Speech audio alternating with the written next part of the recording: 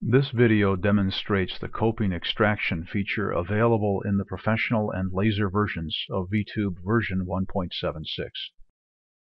Our goal is to 1. Extract the cope edges from both ends of a bent tube, 2. Unbend the tube with the edges following, 3. Unwrap the coping edges at either end of the unbent tube, and finally 4. To plot a full-scale image of the unwrapped edges to wrap around the tube ends for cutting.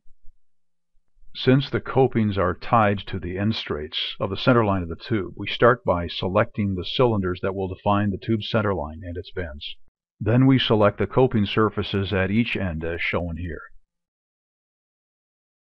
Note that we're careful to associate the coping surfaces with the appropriate tube straight so that the edges will unbend with the tube. Coping surfaces are often complex groups of surfaces adjacent to each other, so VTube allows you to add any number of surfaces to define a coping.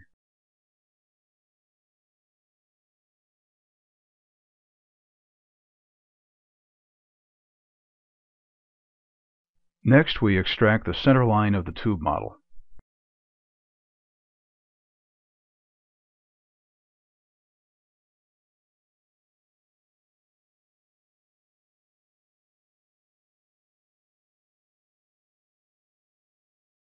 Then we generate the coping edges from the surfaces.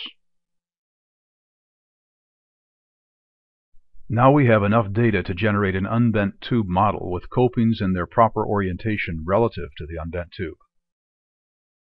VTube can display both the wrapped and unwrapped edges, as well as the inner and outer boundaries in any combination.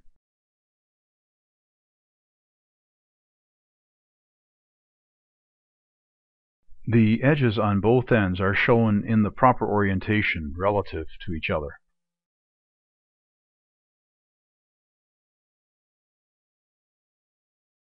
VTube uses colors to visually separate the inner and outer edges.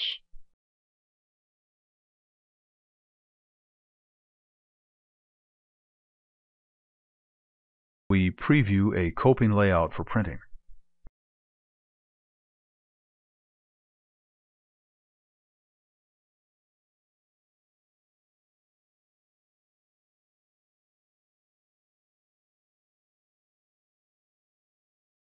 Since printers often reproduce images at imperfect scales, we allow you to fine-tune the scaling of the image.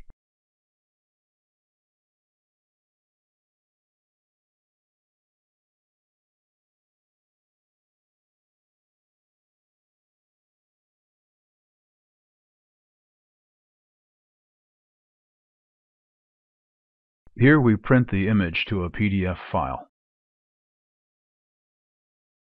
And this is the same image viewed in a PDF viewer.